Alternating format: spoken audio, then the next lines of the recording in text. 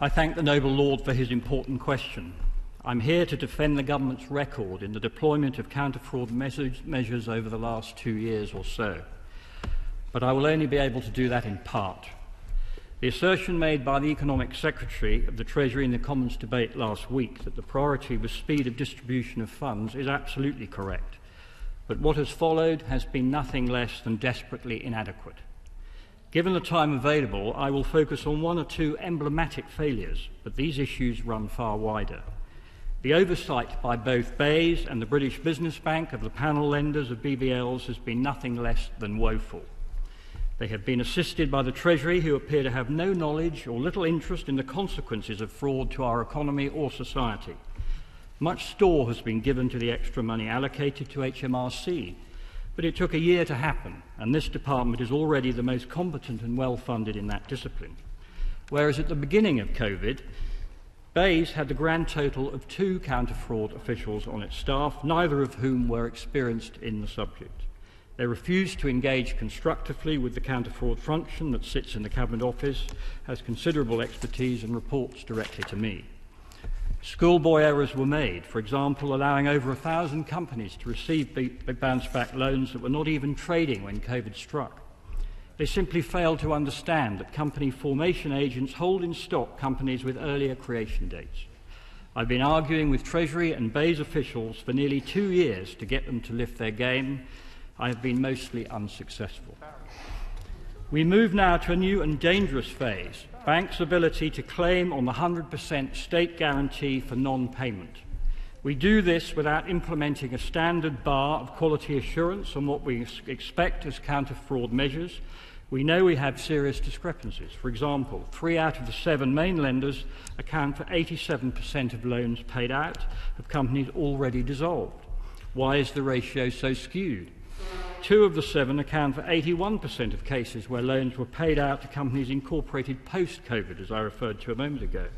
1 of the 7 account for 38% of the duplicate BBL application checks that were not carried out after the requirement was enforced. Bizarrely, it took 6 weeks to get the duplicate check into place, during which time 900,000 loans, or 60% in total, were paid out. Bear in mind, some £47 billion has been paid out. If only BEIS and the British Business Bank would wake up, there is still time to demand data and action on duplicate loans. Why won't they do it?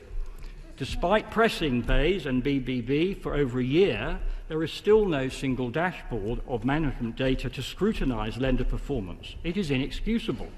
We've already paid out nearly £1 billion to banks claiming the state guarantee. The percentage of these losses estimated to be from fraud rather than credit failure is 26%. I accept this is only an early approximation, but a very worrying one. I will place into Hansard a copy of my letter to the chairman of the British Business Bank, sent on the 16th of December, addressing some of these points. I have still not received an answer. I have at least 4 differences of opinion with Treasury officials. Urgent improvements in lender performance data. I simply want the bar to be set at what the best of the panel banks can deliver. To repeat, there is not even a common definition of fraud to trigger the payment of the guarantee. 2, far greater challenge of lender banks when we uncover inconsistency in data. 3, educating Treasury officials as to why reliance on audits is far too reactive and generally happening well after the whole horse has bolted. Fourthly, a failure by Treasury or BEIS officials to understand the complete disjunction between the level of criminality, probably hundreds of thousands, and enforcement capability.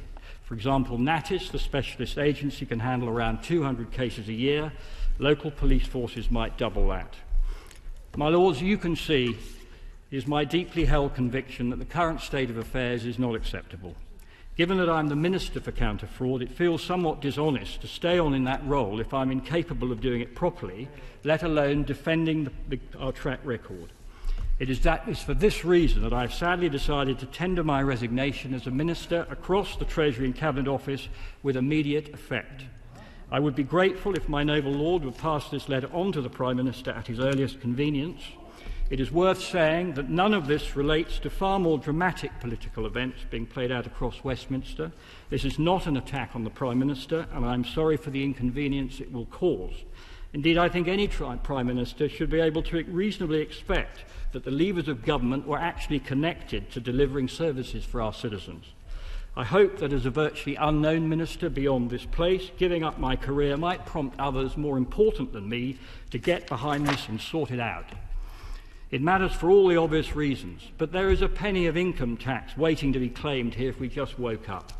Total fraud loss across government is estimated at 29 billion a year. Of course, not all can be stopped, but a combination of arrogance, indolence and ignorance freezes the government machine. Action taken today will give this government a sporting chance of cutting income tax before a likely May 2024 election. If my removal helps that to happen, it would have been worth it. So it leaves me only to thank the noble Lord Tunnicliffe for his courteous but attentive role as my shadow minister of my portfolio, and to thank noble friends, many of whom I know will carry on their scrutiny of this important area. Thank you and goodbye.